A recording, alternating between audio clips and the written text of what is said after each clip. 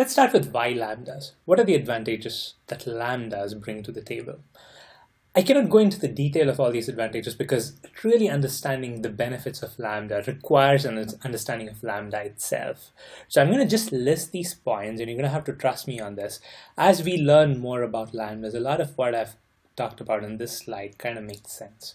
So the first biggest advantage of lambdas is that it enables functional programming.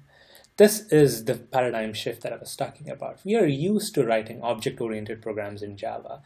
Lambdas enable us to write functional programming in Java. I'll cover what the difference is and why do we even need to do it in a little bit. The second advantage is you get some readable and concise code when you use lambdas, in certain situations, of course. Lambdas really kind of eliminate some of the boilerplate code that we would have to write in certain scenarios. And again, this is something that we're going to look at later. It also enables us to write better APIs and libraries which are easier to use.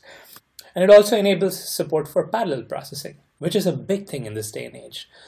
Pretty much every other processor is a multi-core processor in this current time. So having support for parallel processing, being able to write better code that runs on parallel processors is a big deal. And you can actually have that happen easily using Lambda expressions.